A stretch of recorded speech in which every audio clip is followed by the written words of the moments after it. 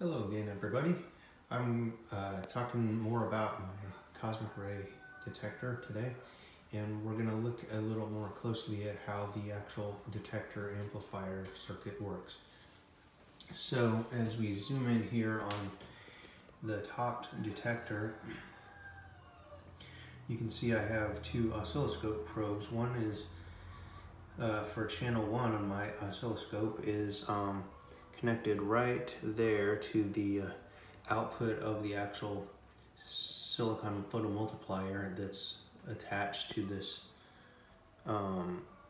right there, and it's attached to the scintillator, and so we're seeing the raw pulse coming straight out of that detector. And then the channel 2 probe is connected to the output of the first amplifier stage, and so it boosts the signal. And I have my oscilloscope set up, and as you can see, so channel 1 is the yellow and channel 2 is the blue. And if I zoom in on the settings, we have 20 millivolts per division for channel 1, and then 500 millivolts per division on channel 2. And you can see that they're tracking pretty much, but all it's done is the amplifier has raised the level of the signal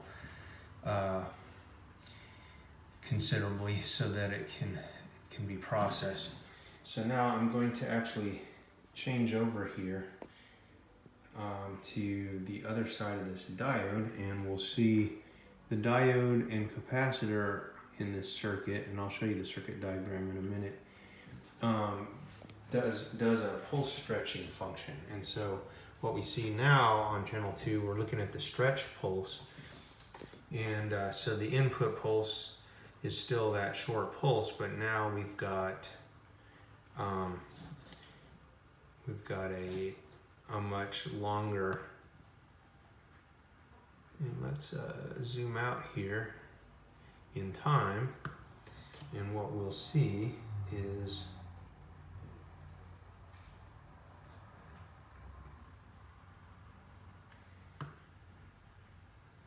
we should see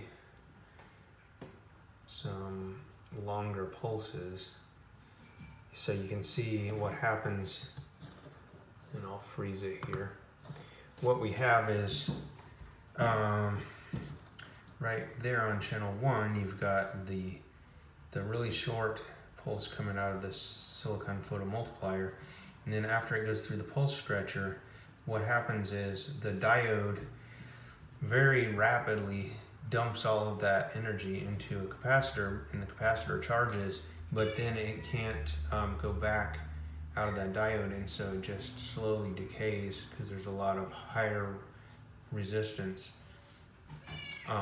going out of that circuit. And so what happens is the pulse charges that capacitor, and the capacitor diode network stretches the pulse out longer in time, and that allows us then to use a comparator circuit, which is the other side of the amplifier, to turn that stretched out pulse into a digital pulse. And I'm going to see if I can hook up here to that so we can see it. And let's see here.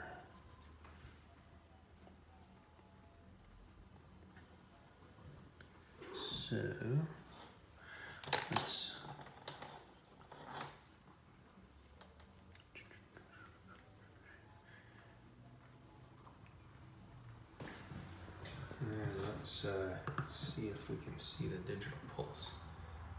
There we go. And now I'm going to change the range here so we can see it. So now that's what the digital pulse looks like coming out. And depending on the energy of the incoming particle, the height of the stretched pulse is higher or shorter. And so it changes. There's a fixed threshold at which the comparator turns on and turns off, and so the the higher energy particles just create a longer pulse, and the lower energy pulses create a lower pulse. And then you'll notice sometimes it triggers and it doesn't give a pulse, and that's because there's actually a setting on the comparator that's adjustable that sets the threshold level, and so below a certain energy it doesn't trigger at all. And there we go.